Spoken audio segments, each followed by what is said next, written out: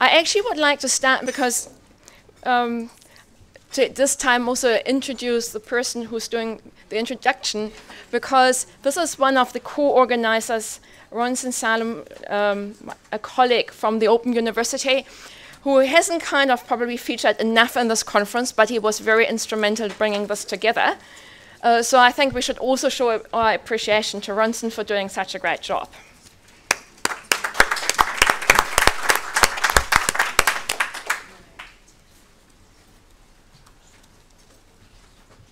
Thank you very much, Petra.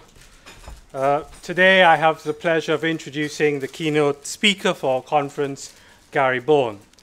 I will try my best to very briefly summarize his achievements and his repertoire, but I don't think I can do enough justice to him. So, to start, Gary Bourne is the chair of the International Arbitration Practice Group at Wilmer, Cutler, Pickering, Hale and Dorr, LLP, and is widely regarded as the world's preeminent authority on international commercial arbitration and international litigation. It is the case that in the legal profession, only elite practitioners can unite both their fierce competitors and clients in praise of their services and their expertise. Mr. Bourne is one of this elite group. He has been described as awesome, force of nature, stellar, a powerful advocate, extremely talented, and my favorite, utterly phenomenal in chambers and other publications by both his clients and competitors. He's one of only 2 lawyers in the world, and the only lawyer in London, as far as I'm aware, to have received global starred status in the Chamber's rankings for international arbitration. As it regards international litigation, he has particular experience in the fields of conflict of laws and international judicial cooperation. And also, in his time, he also serves as an expert witness on aspects of US private international law in foreign proceedings. Now, for most of us in our studies, and for those of you in practice, whether this be in law or in some other discipline, there is always a preferred text that we will go to find answers to our questions or to point us in the right direction for any of our queries. When I studied international commercial arbitration, my classmates and I had a 3,000-page, 2-volume, what we call the Bible for that subject. It was called International Commercial Arbitration, and it was written by Mr. Bourne. With its updated form now to 4,000 words and a very nice 3 volumes, it still remains the leading treatise in the field. Mr. Bourne thinks very deeply about the consequences and structures and also the implications of choices in international litigation. He works to raise awareness among small states of the different forms of dispute resolution and to explore particular international arbitration mechanisms. He has led workshops for representatives of the Pacific Island states to address whether, how, and why to ratify the New York Convention and whether to adapt their laws to the UNCITRAL model law on international commercial arbitration. Today, he's speaking to us about law for small states in international commercial arbitration. Ladies and gentlemen, join me in a round of applause to welcome Mr. Gary Bourne. Thank you for that introduction. It's one of those introductions where you'd rather just stay and listen instead of actually having to talk. I appreciate it very much. It was an honor to hear that. It's also an honor to have the opportunity to address all of you. I know that you have, whether you're practitioners or representatives of states, you have many important things to do, and I appreciate your taking the time both to come here to Petra's conference, if I can call it that, and also to listen to me. I haven't exactly figured out what I'm going to say, though. So I'm going to try and explore it as we move along. I guess what I should do is start where, in a sense, we left off in Tonga, which is addressing the best way, or at least a good way, for states, and in particular small states, to provide for dispute resolution in international business transactions. Why should states want to do this?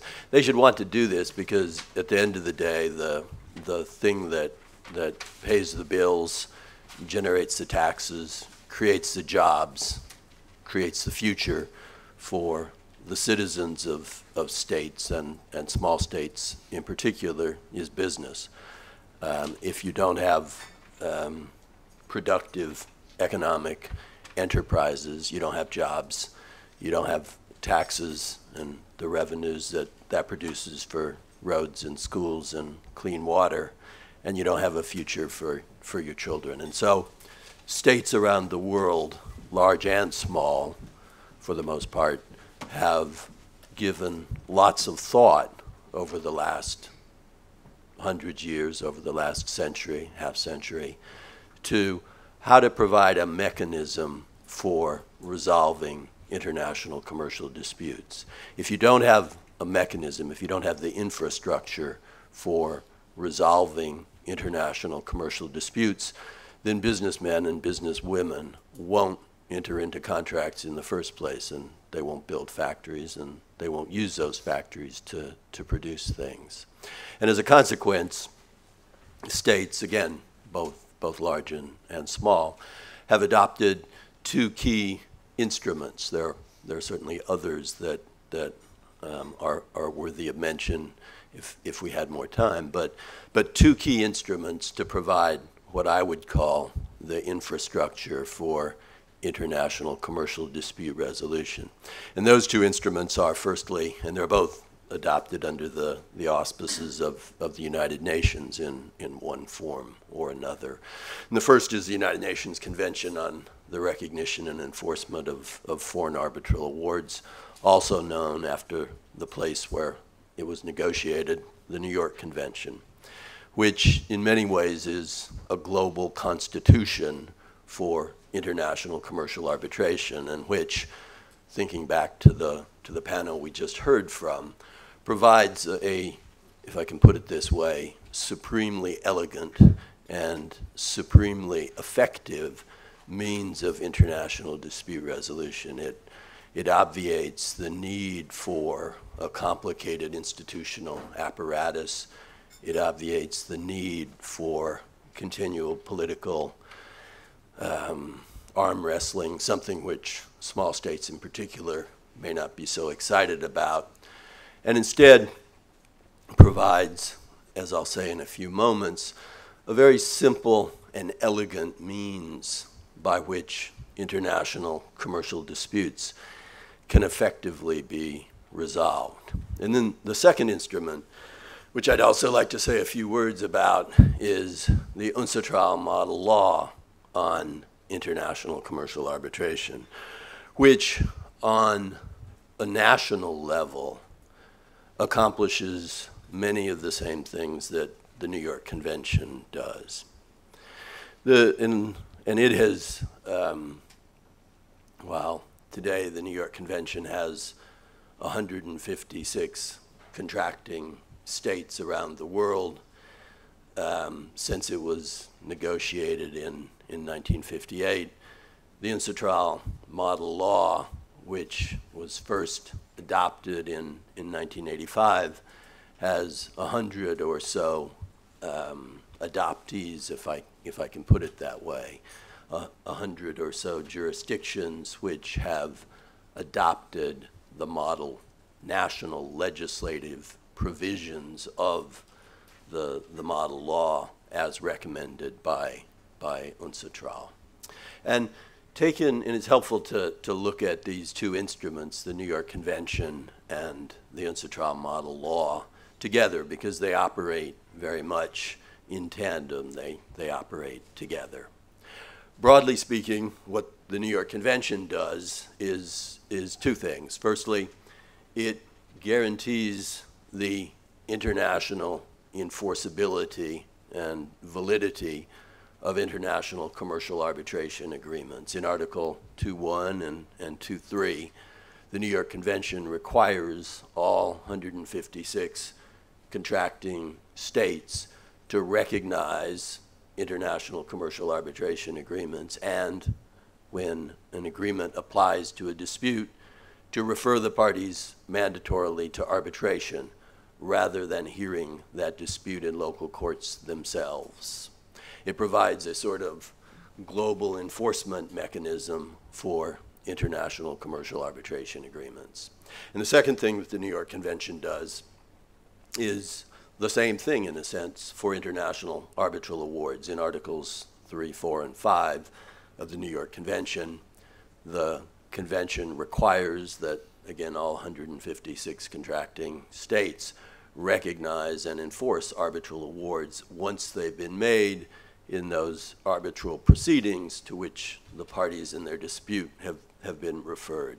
Now, both Article 2 and Article 5 are subject, both the obligations to recognize arbitration agreements and arbitral awards are subject to exceptions, but the important point is they're very narrowly drawn exceptions. Article 5's exceptions for non-recognition of an arbitral award apply basically only to absence of jurisdiction, the absence of a valid arbitration agreement, to serious procedural irregularities, either due process violations or failures to abide by the parties' agreed arbitral procedure, or finally, issues of public policy, either non-arbitrability or violations of fundamental national public policy, a sort of escape valve, if you can put it that way, from the international obligations of the Convention.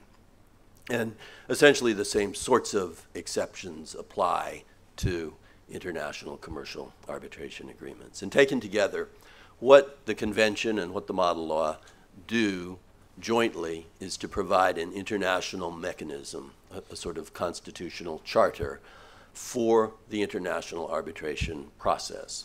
And the reason that this is so important is because absent that international legal regime, businesses have no effective way to resolve their international commercial disputes. There is no global treaty on the recognition of foreign judgments. There's no global treaty on the recognition of forum selection clauses. There's the thought of a treaty, the Hague Choice of Courts Convention, but thus far it has attracted little interest, and at least in our lifetimes it won't be a serious competitor to the New York Convention. And what the Convention, as implemented in national jurisdictions by the model law, accomplishes, therefore, is to provide businesses with an efficient and effective means of dispute resolution. When they conclude a contract, they can conclude that contract with the knowledge that if disputes arise, as almost inevitably they will, there will be a forum in which those disputes can be resolved, and a forum which can produce a decision, an arbitral award, that is recognizable and enforceable around the world. And in turn, that gives businesses the confidence to enter into commercial relationships in the first instance. If they didn't have that means to resolve their contractual disputes, they wouldn't enter into their contracts in the first case, or at least they'd do so far less frequently and on far different terms. The Convention provides a means of ensuring that states, both large states and small states, can reap the benefits of international commerce. And it does so, and this I think is of particular importance to small states, it does so in an exceptionally cost-efficient way. The states do not need to fund, do not need to create, do not need to maintain some sort of permanent court. States can rely on commercial parties to select arbitrators for particular cases who will then resolve disputes with the parties, not the states, paying for the dispute resolution mechanism. And the parties, not the states, in charge of the enforcement of the ultimate awards that are rendered in those proceedings. Arbitration also, although this is not a necessary aspect of either the New York Convention or the UNCITRAL model law, arbitration also provides businesses and states as well, when they're involved in commercial disputes, with a number of distinct advantages as compared to the alternatives. Because at the end of the day, everything in life is about competition, and to decide whether or not the results produced by the New York Convention and the model law are actually good results, you need to compare it to what the alternatives are.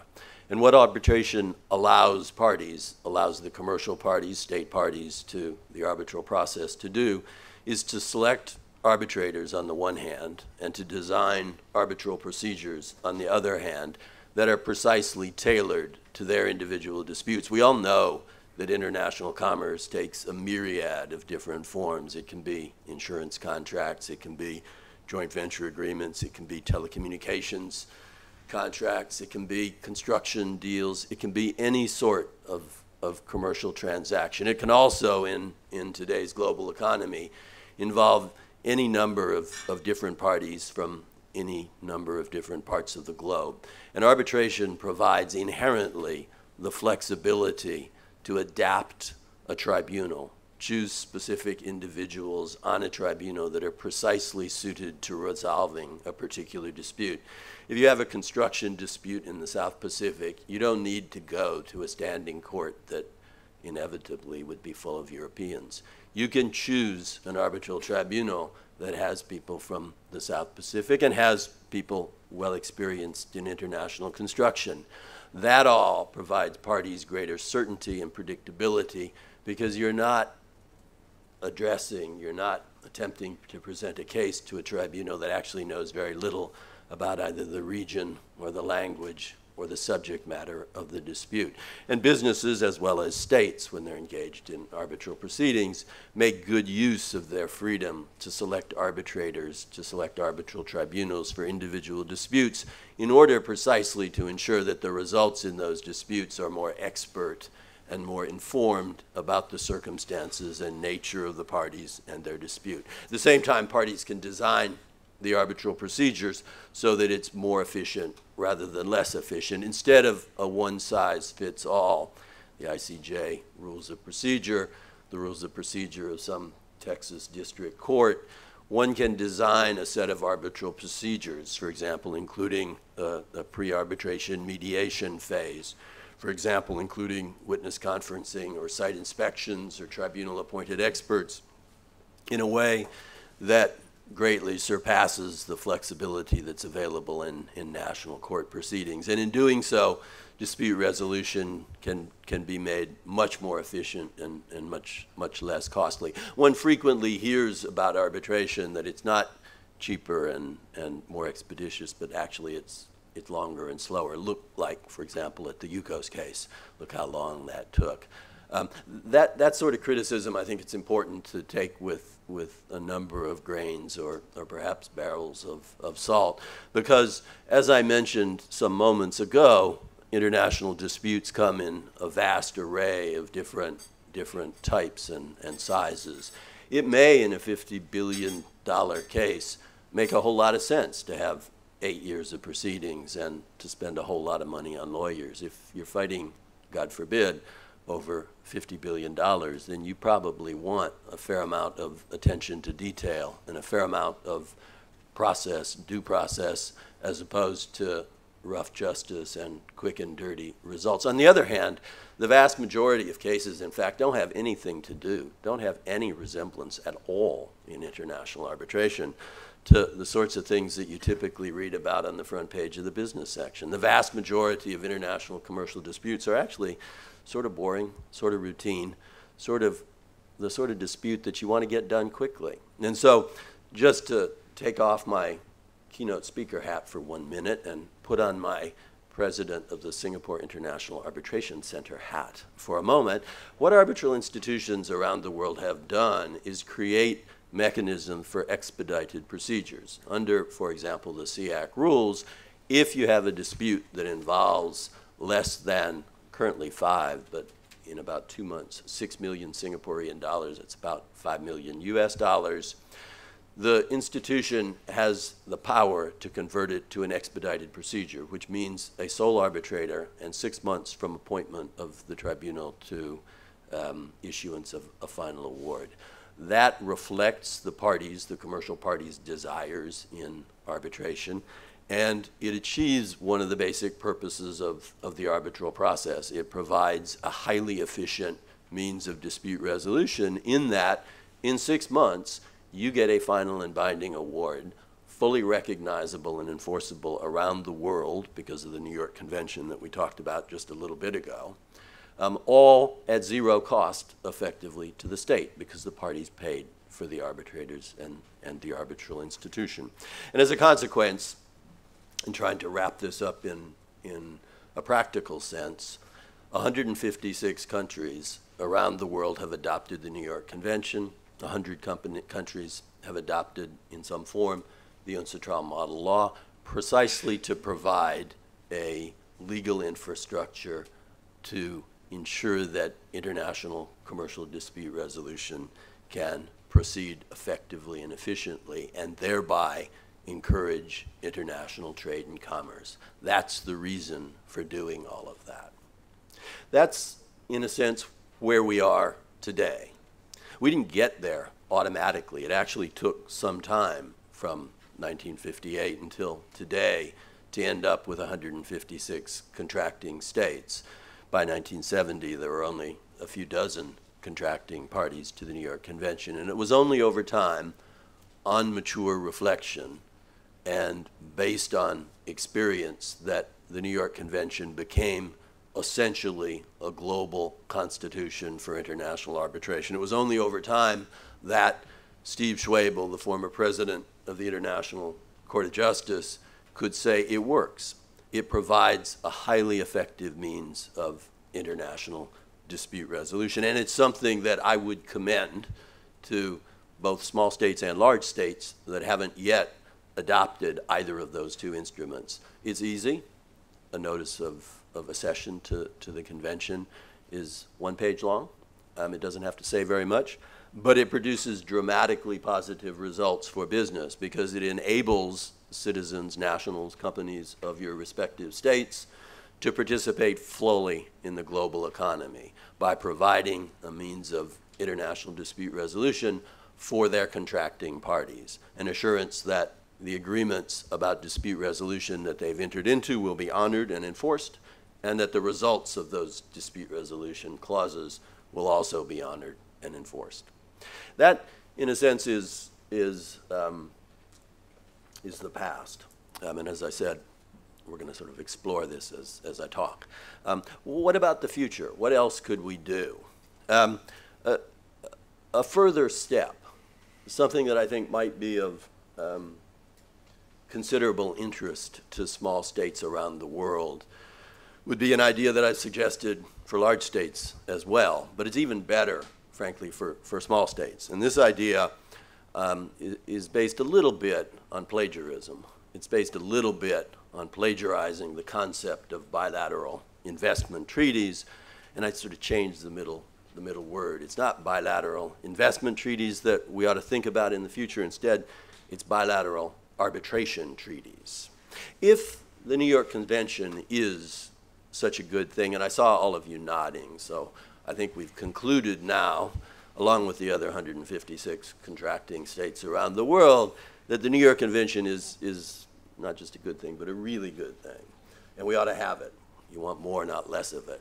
If that's true, then how could we sort of take a step beyond that? How could we provide a better means of international commercial dispute resolution than what the convention already does? What we could do is think about, and because it's a new idea, we should think hard about it. We shouldn't immediately leap to it. What we should do is think hard about bilateral arbitration treaties. They don't exist now, so we do have to think hard about it. They're not there automatically just to be picked up. But we ought to think hard about the following concept. A bilateral arbitration treaty, like a bilateral investment treaty, would be entered into by by two states. And it would provide that the default means of international commercial disputes, the default means of resolution of international commercial disputes, would be international arbitration subject to the New York Convention. It would not, as it currently is, be litigation in national courts. What a bilateral arbitration treaty would do, say, between Tonga and New Zealand, just to pick two random states, what it would do would provide that if commercial disputes arose in the future between, on the one hand, New Zealand and the other hand, Tonga companies, those disputes wouldn't be resolved unless the parties otherwise agreed in national courts, and instead would be resolved by international commercial arbitration. It would mean that New Zealand courts and the courts of Tonga would refer international commercial disputes between New Zealand and Tonga companies to arbitration rather than hear those disputes on the merits unless the parties otherwise agreed, and would recognize and enforce on precisely the same terms as the New York Convention the awards resulting from those international arbitrations. The treaty is simple. It's been drafted. There actually is one. And it looks a lot, not surprisingly, like the New York Convention.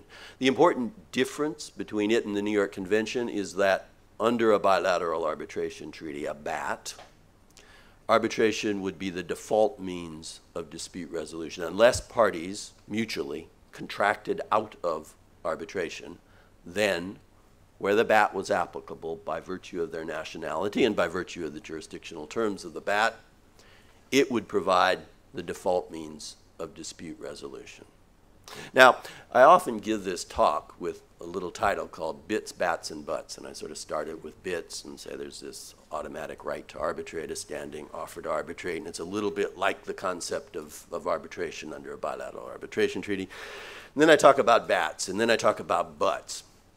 What are buts? Buts are the reasons that this idea of a bilateral arbitration treaty actually should give us pause, should give us great pause. We shouldn't do it, actually, when you think about it, when you think hard about it. What are the buts? What are the reasons that we should hesitate when we think about this proposition for the future that I've suggested? The first but is, well, how would it work?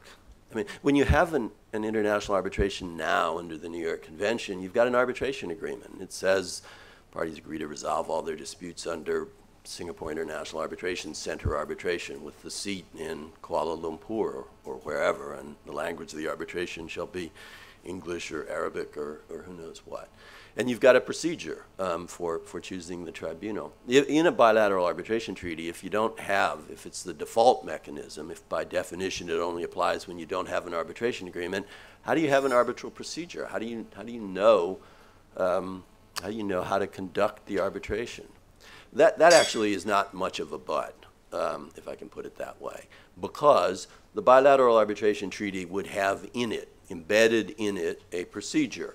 And the most obvious procedure to adopt is the most universal procedure that exists, the UNCITRAL arbitration rules. And lots of arbitration clauses that are enforced every day and that produce perfectly good arbitral proceedings and perfectly good arbitral awards every day have nothing in them but a reference to the UNCITRAL arbitration rules. Those rules, adopted by UNCITRAL, just like the model law was adopted by UNCITRAL, contain within them mechanisms for selecting arbitrators, independence and impartiality obligations for arbitrators, mechanisms for challenging arbitrators, mechanisms for choosing the arbitral seat if the BAT didn't do it, which it could, and mechanisms for choosing the language of the arbitral procedure, and a basic outline of arbitral procedures. And therefore, in answer to the first of the buts that one might adopt or think about in the context of a bilateral arbitration treaty, the mechanism could provide for precisely the same certainty, precisely the same predictability and procedural regularity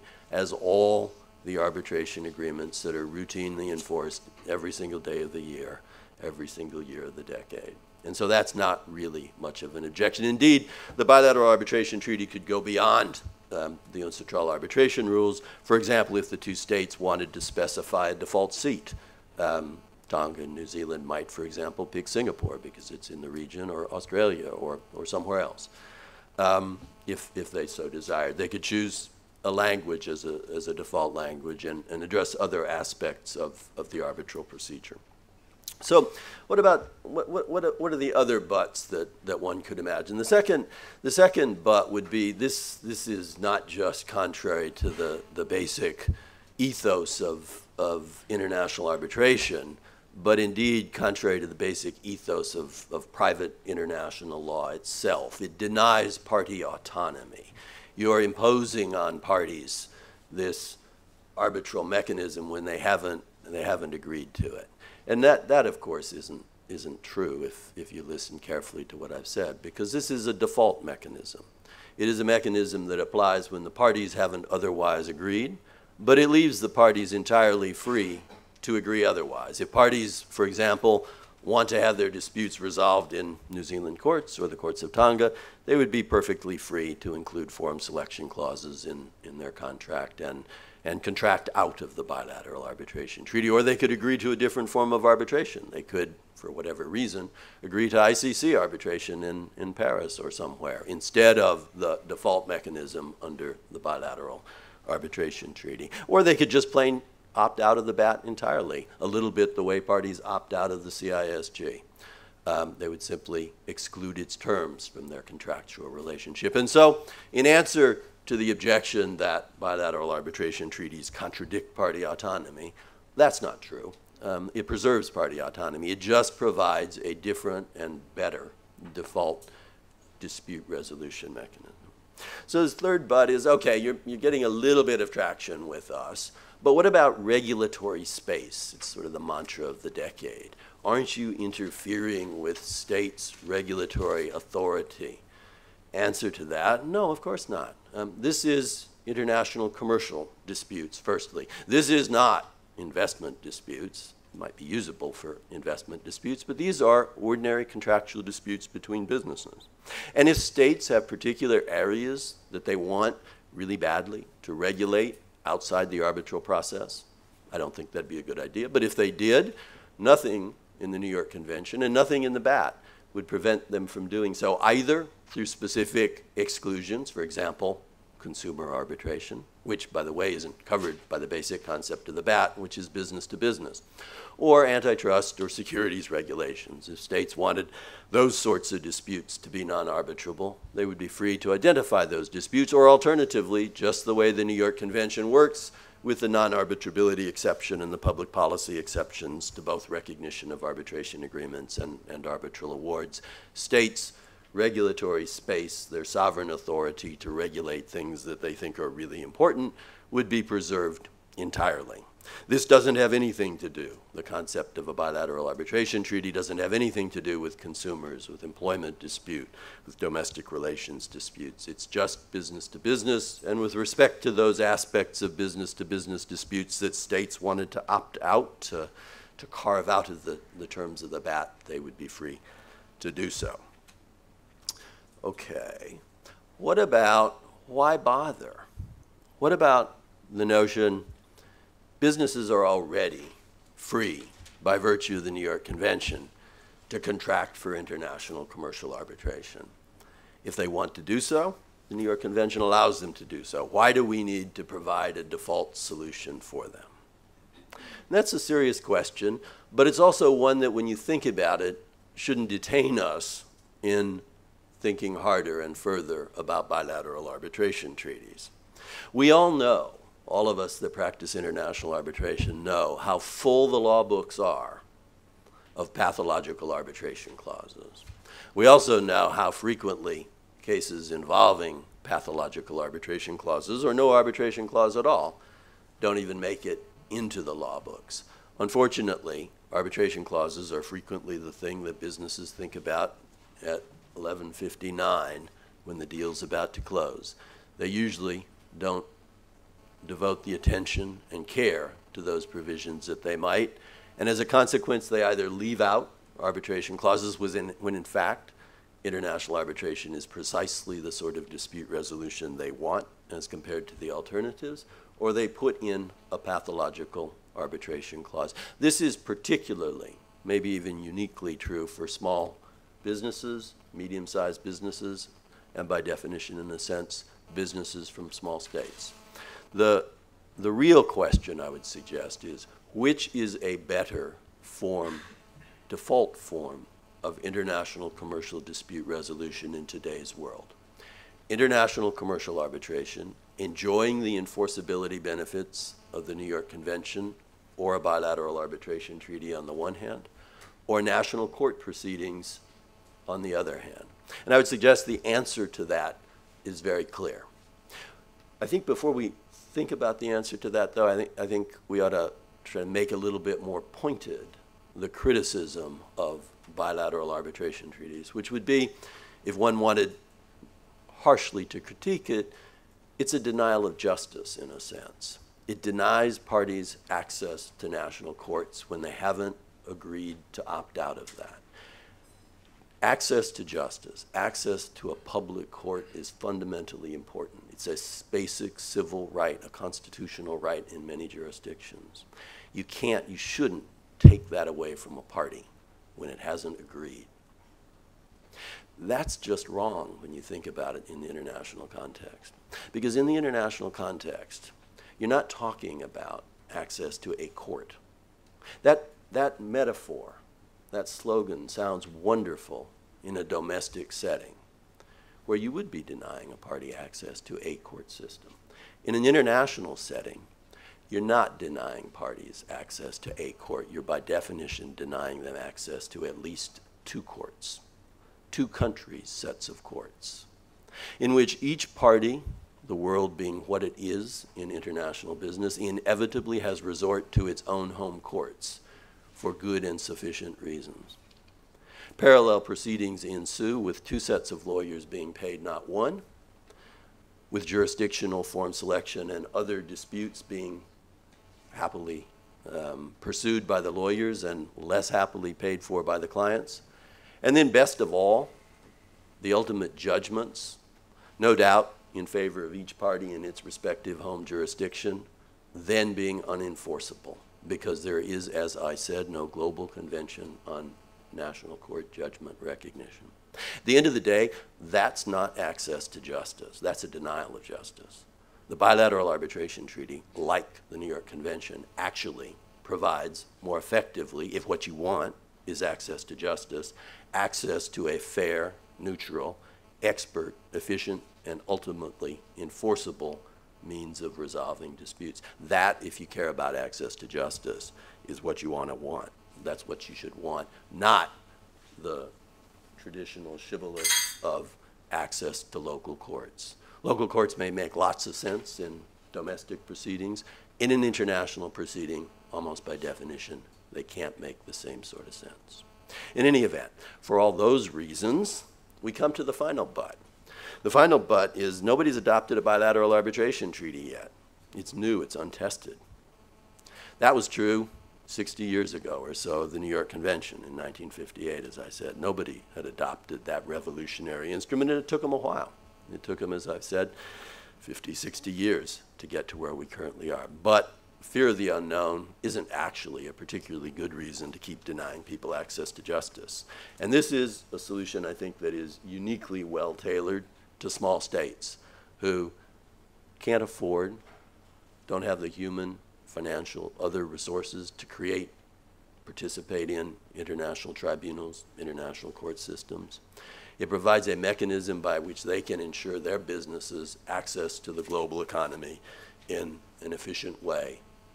And I think I've managed now to find my way to the end of my talk.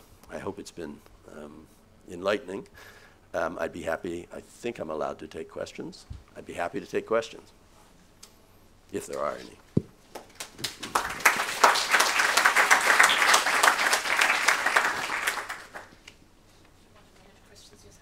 I'm sorry? Do you want to manage the questions yourself? Sure, I'll manage the questions. It looks like an easy job. In the back on the right. Hi. Hi. Thanks, Gary. Thank you very much. Gary did something for us in Tonga, and we'd like to bring him back. So I'm looking at August, so I'd like to talk to you later about that. But a quick question. What I had in mind is I think the proposal about having a bilateral arbitration treaty may be interesting, but wouldn't it be better if we were to have regional, considering that almost all countries, or now that's the norm, we have a lot of countries concluding, because if it is bilateral, we may end up with 4,000 or 5,000 such agreements, assuming it catches on. So I would have thought that if we could extend it, it would be easier. So for example, if you have a group of countries negotiating a regional trade agreement, it would only be natural for them to have maybe included as part of the agreement.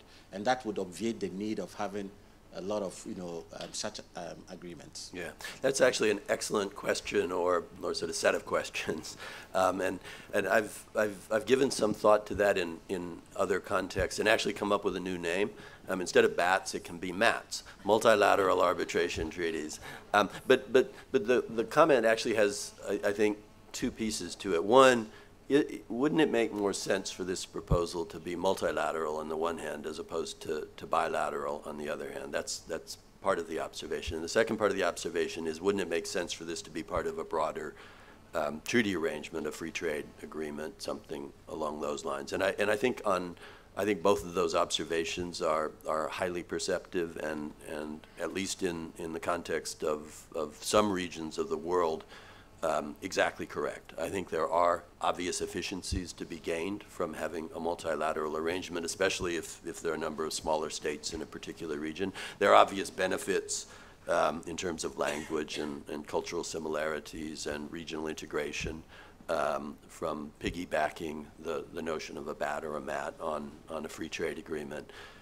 It may make it slightly more complicated because bigger negotiations are always more complicated than smaller negotiations, but I think the observation is exactly right. And more importantly, I think it's really a question for states to decide. If states in a region, whether the Caribbean or the South Pacific or Latin America or Southeast Asia, wherever, thought it made sense, there is nothing inherent in the concept of an arbitration treaty, a default arbitration mechanism for international commercial dispute resolution, that would prevent it from being used in multilateral contexts as well as bilateral contexts. So I think it's a great set of observations.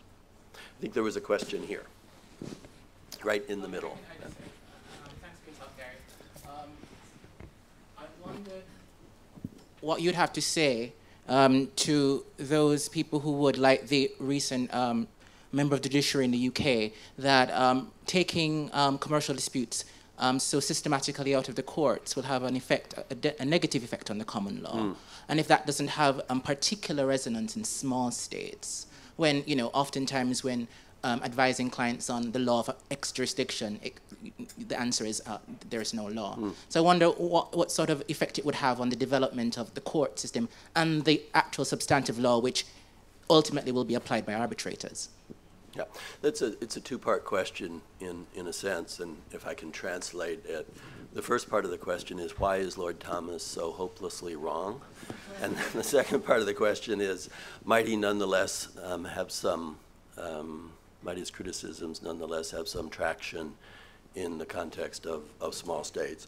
Lord Thomas is hopelessly wrong, as many others have said, because firstly, the number of commercial cases in English courts haven't gone down, but have gone up.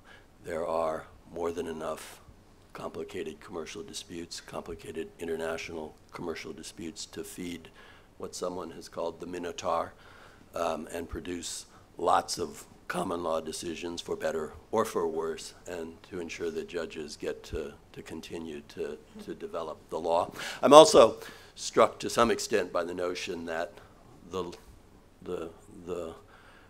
reason that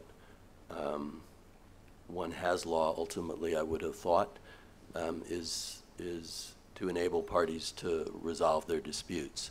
Owen Fiss, a Yale law professor, once wrote a seminal article that Lord Thomas must have been reading, called Against Settlement. And his proposition was that parties shouldn't be permitted actually to settle their cases, because in doing so they deprive the public of the public good of published court decisions. At the end of the day, I thought always, and I think most businesses, I think frankly most citizens would agree, that law ought to enable parties consensually to resolve their disputes between themselves, whether through mediation and conciliation on the one hand, or through just old-fashioned settlement discussions on the other hand. And the notion that disputes are there to make law, as opposed to law being there to resolve disputes, I think is fundamentally misconceived. It I think, contradicts one of the most basic notions of private autonomy and on some level, civil rights that we have. And so I don't, in fact, have much sympathy for Lord Thomas's suggestions about drastically curtailing the efficacy of international commercial arbitration in this country. More fundamentally, when you think about how a bilateral arbitration treaty might be structured, there's nothing that would prevent, A, the arbitral proceedings pursuant to the BAT being public and the awards being public.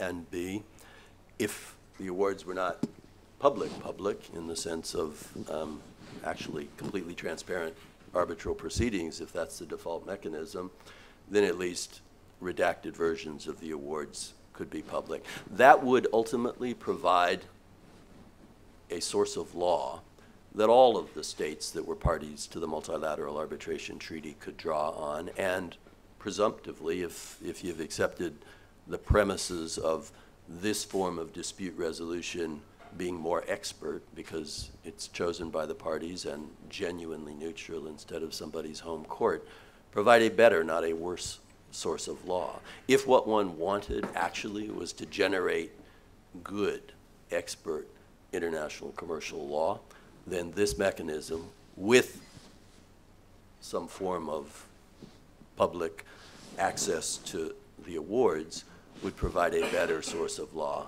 not a less good source of law. And I should note that a very substantial number of the decisions that are rendered under the CISG are actually arbitral awards, not surprisingly, and that those arbitral awards drive to in substantial part, the interpretation and development of law under the Vienna Convention on the international sale of goods. And I see no reason the same sort of thing couldn't occur in the context of a bilateral arbitration treaty. I think we've got time for one more question. Tony.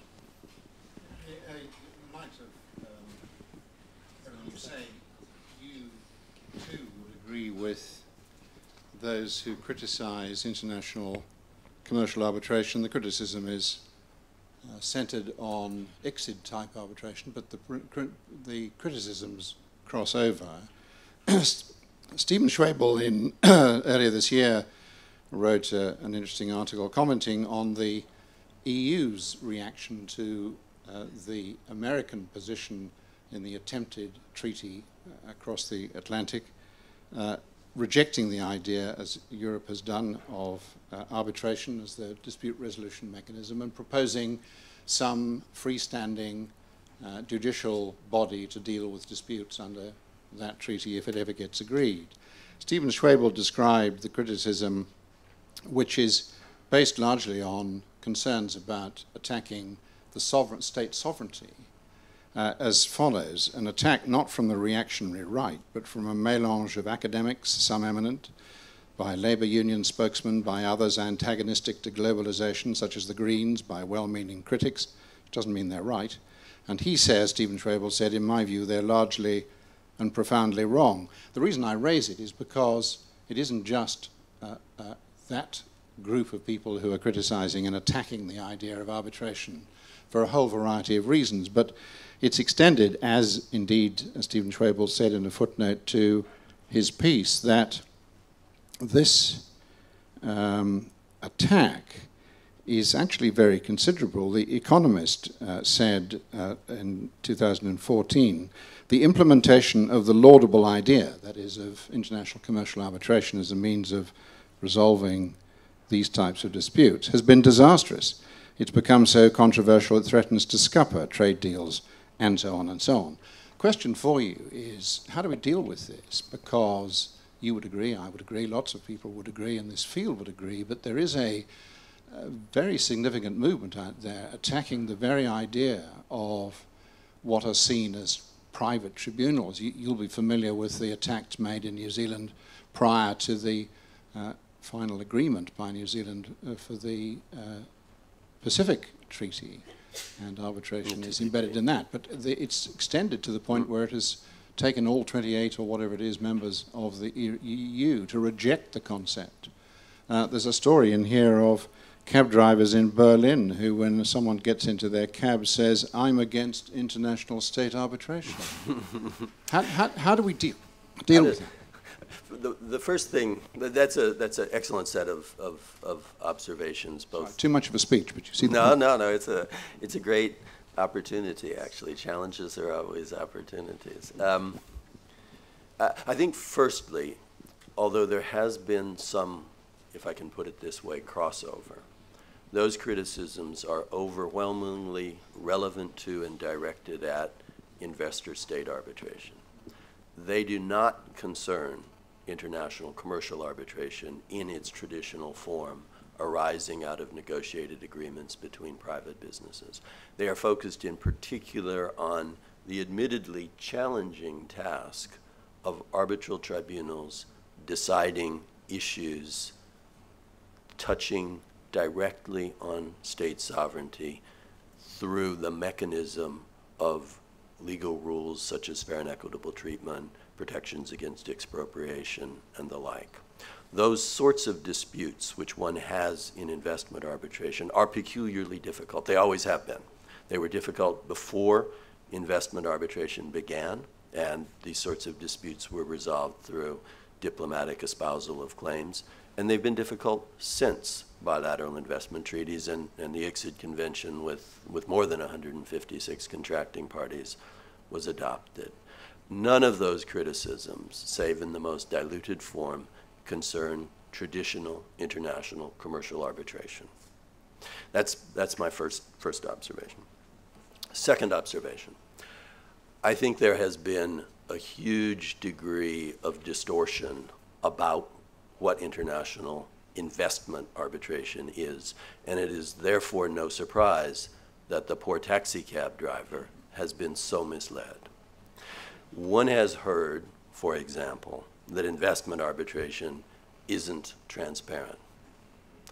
That might have been true once, because that was what states wanted then, but it's not true anymore, at least with regard to those states that do want transparency. Whether it is the UNCITRAL transparency rules on the one hand, or the Mauritius Convention on the other, or the transparency provisions in the NAFTA on the third hand. Mechanisms to ensure that if what states want is open public arbitral proceedings in investment disputes, they can do it. Therefore, criticism about transparency, I think, is, and that, I start with that because to some extent I think that is what one very frequently hears from taxi drivers and from the notion of private tribunals. One also hears the notion that investor-state arbitration is inevitably tilted against the state, and that arbitrators are frequently subject to conflicts of interest, belong to, are members of large law firms, or have private backgrounds, which thereby incapacitates them from deciding disputes neutrally. I think anyone who has had experience in any way with investment arbitration knows that that isn't true. Arbitrators are subject to strict rules of impartiality and independence, which are administered with huge diligence and competence by arbitral institutions, ICSID, the World Bank, other arbitral institutions of equal standing. And when arbitrators lack independence and impartiality, they are disqualified. There are arbitrators who, on both sides of the investor-state divide, if I can put it that way, who sit frequently and bring a high degree of expertise to what they do. If one looks carefully at the results that investor-state tribunals have arrived at, one sees that the notion of some sort of investor bias is completely wrong. In about a third of all cases, claims are investors' claims are entirely dismissed. In about a third of all cases, investors' claims are upheld, but almost invariably, indeed, I think I can safely say invariably, with very, very substantial discounts off the amounts claimed. And then finally, for me, the most important and to some extent most interesting third of the equation is a third of all disputes are settled consensually. The state agrees to pay some money or take some steps to ensure that the investor is protected against the violation of its rights that the state, in settling the dispute, acknowledges. And I think a mechanism that provides that sort of end result isn't one to be criticized, but is in fact, as Steve Schwabel suggested, one of the shining examples over the last 4 decades of international law actually working. And I would be very loath to break something that works, to try to fix something that frankly isn't very broken. One has seen the adoption of a number of important reforms to improve the process, which is a good thing, but to attempt to do away with arbitration in the context of investment dispute resolution, I think would be a tragic mistake. It is also, I think, unfortunately, an attitude towards arbitration that has a history that it's sometimes useful to remember. When the French Republic overthrew the monarchy in the Constitution of Year 1, they included an article that guaranteed the right of the citizens to resolve their disputes by arbitration. And the new republic used that to resolve disputes with its citizens and allowed its citizens to resolve disputes between themselves in that way. Along came Napoleon. He had a different view of the world, not a view in the world in which free and equal citizens resolve disputes under the rule of law, but instead a state-centered view of the world where the state resolves everything, and therefore in the Napoleonic Code, arbitration was effectively prohibited for the next century until the Geneva Protocol in the 1920s.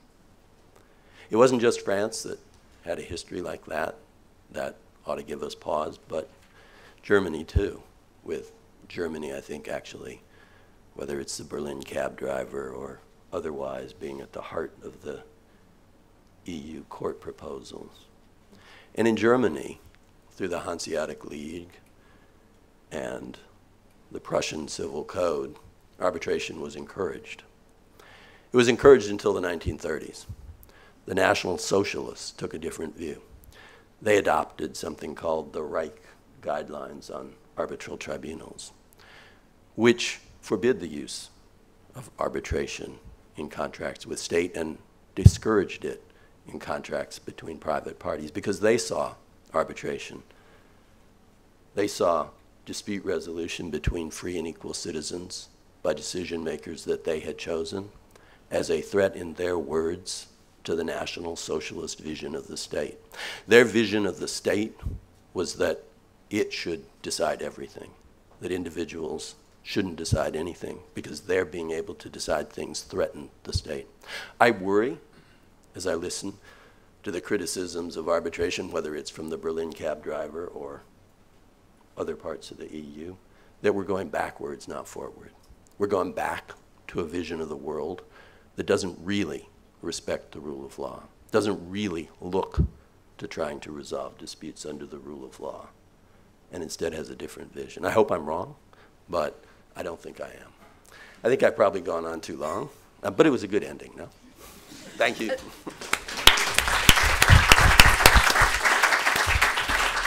It was a fantastic ending, and I think like every good keynote had 3 themes. One, reminding us what we've talked about before the keynote, one foreshadowing what we're going to talk about this afternoon, and one completely new thoughts.